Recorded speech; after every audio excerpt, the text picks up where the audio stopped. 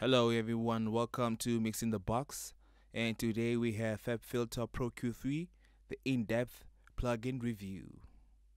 So here we have the open UI of the plugin. Up here we have the presets. Opening up, I have a couple of presets that I created myself for my own productions and stuff. And also I have a copy of Fabfilter Pro Q2, and these are the presets. Some of them are created too, and some of them are stock. So let me close that part. And up here we have the AB button switches of the plugin, and then this is the undo and the redo button. And then on the right side we have the full screen button here, and then here we can actually change the view of the UI using this. And also on the right we have a meter. Down here we have the volume. I think it's the output button.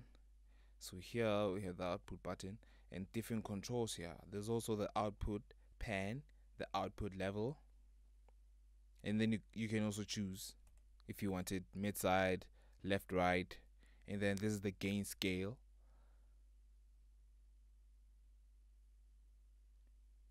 And if you look up here, you're gonna see there's different pop-ups that tell you what the button or the slider knob or whatever you've been seeing there, it's gonna tell you what it actually does. And then we have a button here for auto gain and the phase inversion button. And then this one is the output meter button. So if I click it, the meter goes off, and if I click it again, the meter comes back. Here if I click the A, it's gonna be automatic gain, and here's the phase inversion. Next to it right here, this button that I just clicked right here is the global bypass button, and then on the left side is the analyzer. So on the analyzer you can see different stuff here. You can see the freeze button, you can see the spectrum grab button, and then here you can see the collisions. And also on the right it can tell you the range, the resolution, speed and tilt of the signal that's going to be in here. And then here you have the EQ match. So here if you want to put references, you can. So let's read this. To start EQ match, first run audio through the plugin to use as the input signal or to save as a future reference spectrum. So let me play it.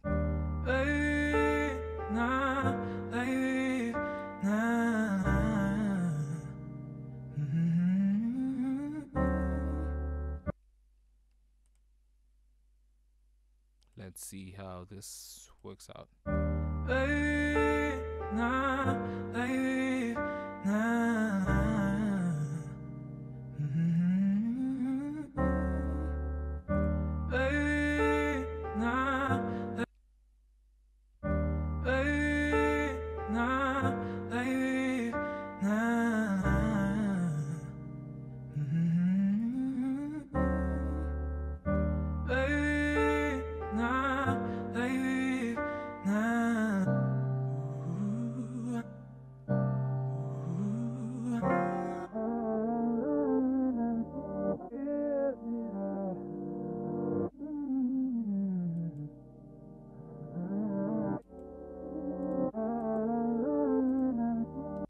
To be honest, I don't really know what it's actually doing.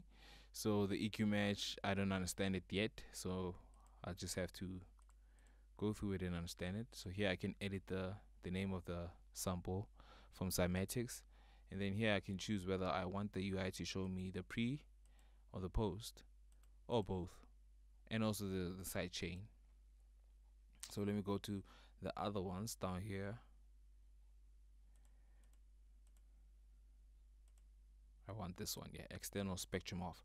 So here, with each and every one of them, let me just play the signal, and then you can see what this one does on its own, what the analyzer frees. So let me play it.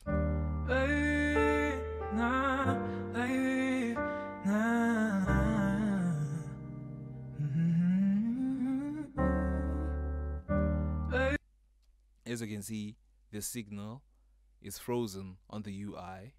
So the plugin freezes the peaks and the troughs here from the lows to the highs. And then I'm gonna switch that off.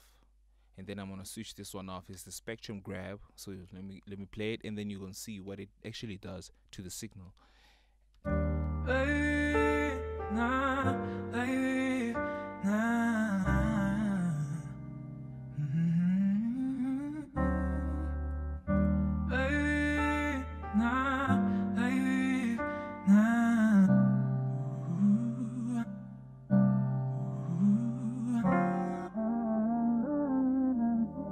So as you can see, the highest peaks are highlighted, and then I can just pull them up and down and cut, boost, and dynamically EQ.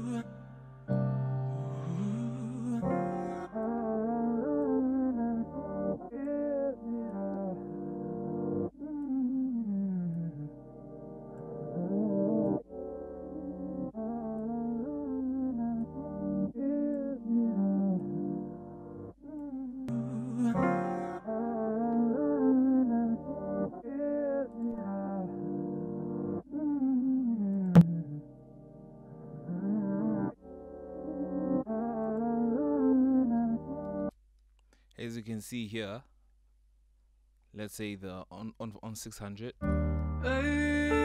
it's compressing. See this is the compression. At the same time, I'm boosting this particular frequency, and at the same time I'm compressing it.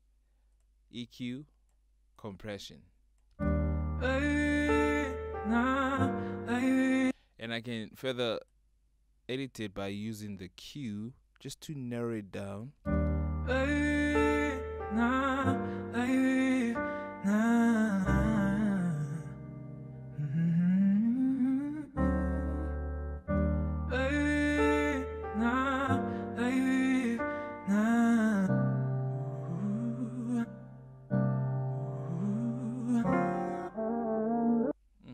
This EQ is crazy.